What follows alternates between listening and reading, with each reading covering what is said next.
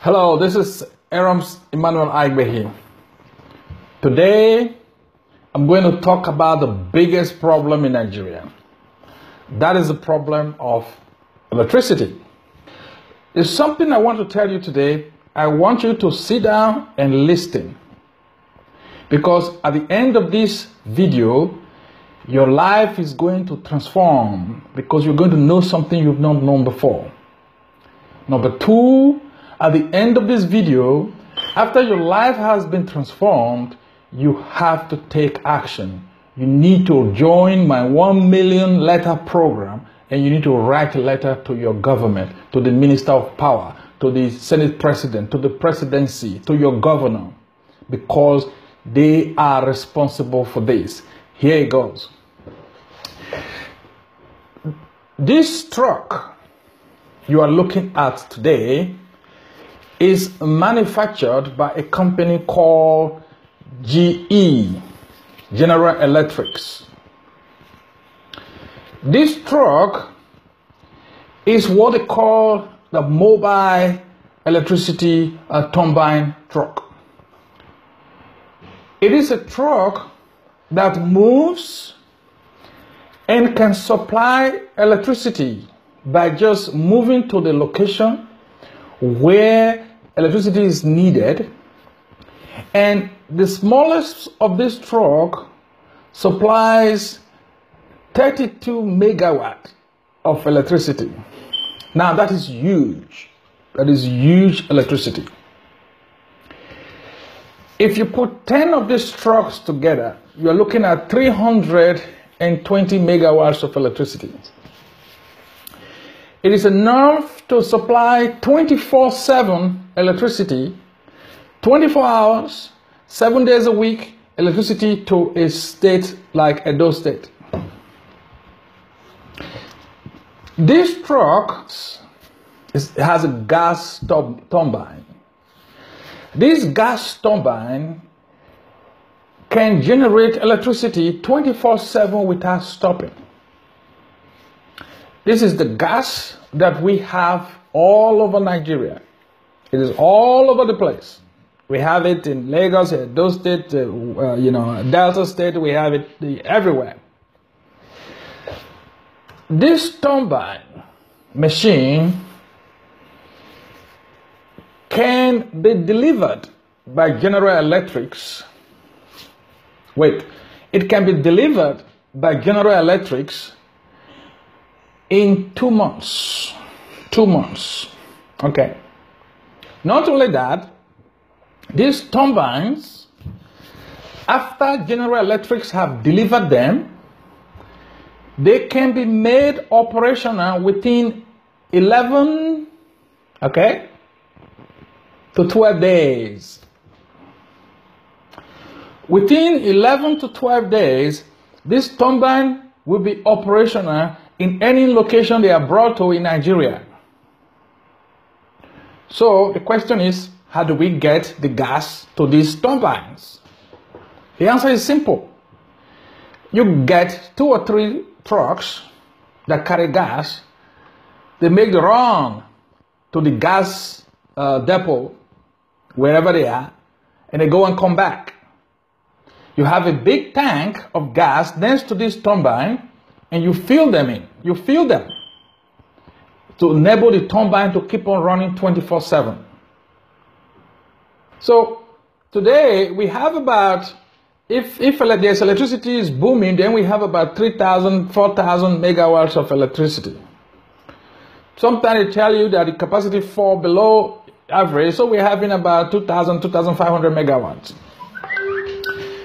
These GE machines, they are not expensive. The money that was found at the apartment in Ikoyi, 43 million, can buy a few of these machines. In fact, a lot of these machines. These machines or these turbines, GE has installed them in a lot of places. They've installed them in Egypt, in Angola, in Tanzania, in a lot of places. Countries that don't have enough money as Nigeria. Countries that have not, invested a lot of money in electricity like Nigeria. The question is, Why is Nigeria not working with GE or General Electrics to make sure that we have these turbines? As I'm speaking to you today, these turbines are available at GE. And I've spoken with GE. GE have said that they can run 1 month from signing the contract to the commissioning, 11 days from packing first trailer to commissioning, 10 minutes, full power production in less than 10 minutes. Once they are commissioned, you put the gas in it, stay back, they press the button, in 10 minutes, 35 megawatts of electricity will be produced. Okay? So now, the question is, why is Nigeria in darkness? Because electricity technology has been existing for more than 100 years. It is not new, and it's not something that has to take miracles or prayer or whatever to do. It's not that Nigeria don't have the money, because Nigeria has budgeted so much money in the production for electricity, but nobody has seen the result. Me, I'm fed up. I'm fed up. People said to me, why are you so angry? Yes, I'm angry because I'm fed up. I'm a technologist, and I travel around the world, and I see what other countries are doing, and it pains me. And I say, why is our country backward? Why is Nigerians like subhumans? Like they are not real humans. They are just a little bit lower than others.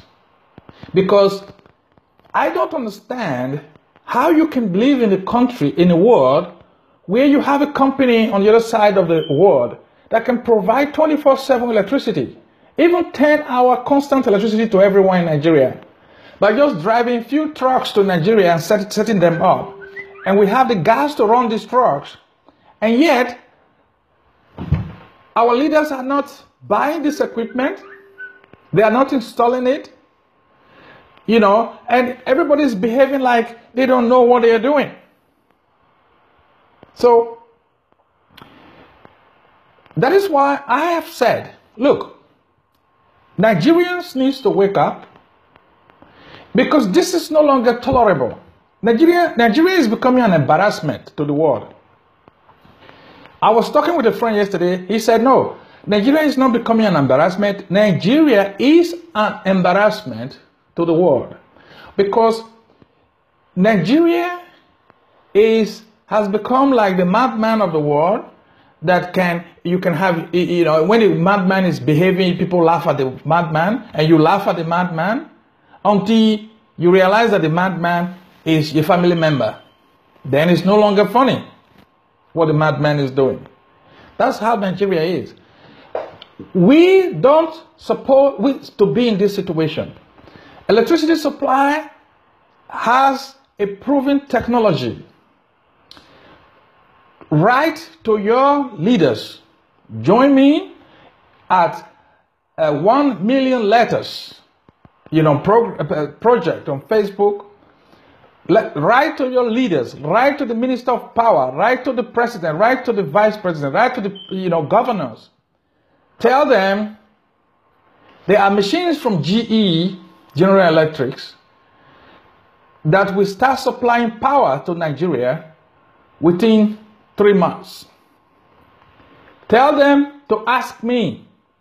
If they don't know where GE is, I can take them to GE in the United States.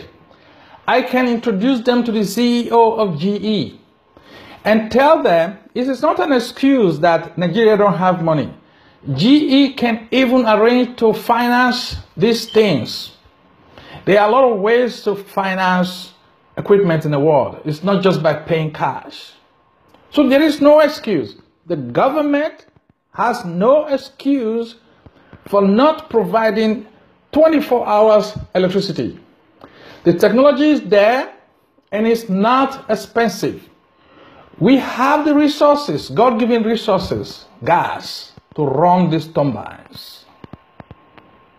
That's my message today. After listening to this message, if you feel comfortable in the dark and you love what is going on, then don't do anything.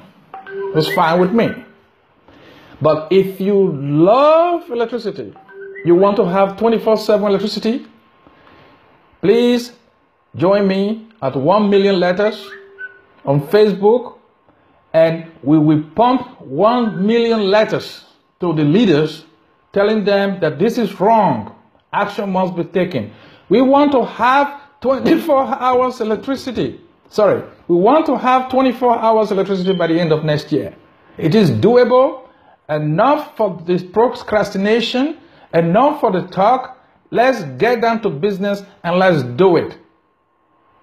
Thank you very much.